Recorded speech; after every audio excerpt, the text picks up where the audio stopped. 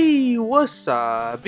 OPERATIONiDROID here, and I am pleased to be showing you in this video how to get GBA for iOS 2.0, a Game Boy Advance, Game Boy Color, and a Game Boy emulator available for all iOS devices running iOS 7 and above, created by the amazing developer Riley Testa. Alright, so let's get GBA for iOS 2.0. To do this, we're going to open Safari, and in the URL, we're going to type in the web address for the official website of GBA for iOS 2.0, which is GBA4iOSapp.com.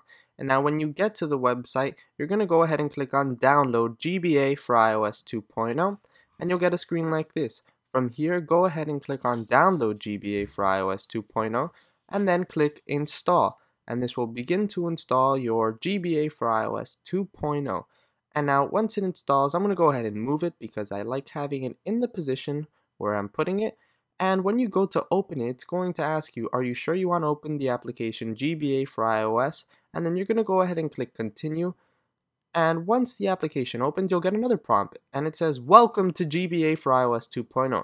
If at any time the app fails to open, please set the date back on your device before February 19th, 2014, then try opening the app again. Once the app is opened, you can set the date back to the correct time, and the app will continue to open normally. However, you will need to repeat this process every time you restart your iDevice. Now, the reason this prompt is here because some of you may know GBA for iOS 1.6, the original one, was shut down by Apple because they're not big fans of emulation. So if that ever does happen, you'll need to do this, but if you guys continue to follow me and my channel, then I'll let you guys know if this ever does end up happening. But anyways, let's go into exploring this incredible application.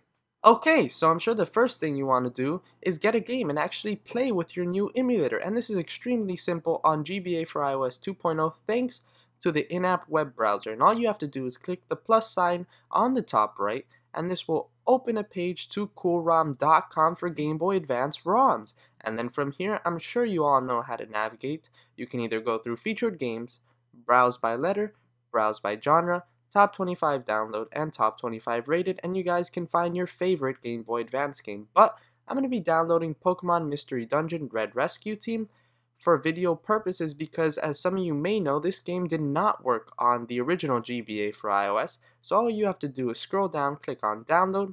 It'll say, by tapping download below, you confirm that you legally own a physical copy of this game. GBA for iOS does not support piracy. And then you can actually rename the game after you click download, either to whatever you like. I usually like to keep the name that GBA for iOS gives it, and you'll know that your download has begun because under all GBA and GBC, there'll be a purple loading bar, and when that is complete, your game will be downloaded. Now, of course, these download speeds depend on your Wi-Fi or cellular data connection, as well as if you want a direct link to the Game Boy Color Cool ROM page, then click on GBC and then the plus sign. But anyways, let's head over into the settings by clicking the gear at the top left and scrolling down. Now, the first setting I want to show you is Dropbox Sync. Go ahead and turn that on and follow the instructions that it gives you. Make sure that you already have the iOS application of Dropbox installed, because with Dropbox Sync, it will sync your saves to your Dropbox just in case you ever delete your game, your saves will be saved. But anyways, the next thing is software updates. GBA for iOS 2.0 will still be able to be updated in the future, so make sure that you check that periodically or continue to follow me and my channel, and I will keep you up to date with all the software updates. But anyways, let's go ahead and open the game. As you can see, it is working just fine. And now if you click on the bottom left of the screen, the menu, it'll give you this pause menu here, and I'm going to be showing you the save state.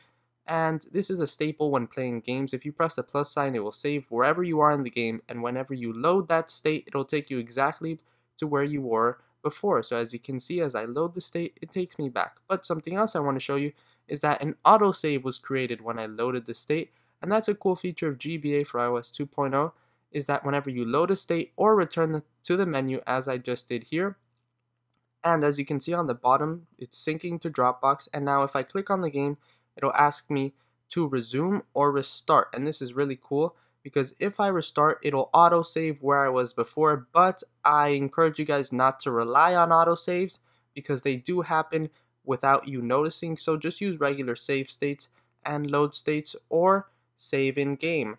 But as you can see, this game is working perfectly. Almost every game works perfectly on GBA for iOS 2.0. If you find a game that does not work, I recommend that you either tell me or tell the developer Riley Testa on his Twitter account.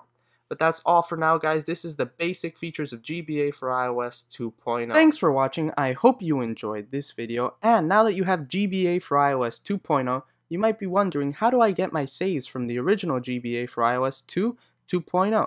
And now I have a video on that, so if you would like to learn how to do that, click on the top left hand corner or follow the link in the description.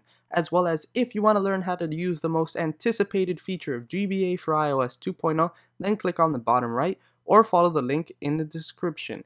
And finally, as I mentioned before, if you want to stay up to date on everything emulators on iOS devices as well as GBA for iOS 2.0, then please subscribe. Thank you for subscribing and welcome to the operation.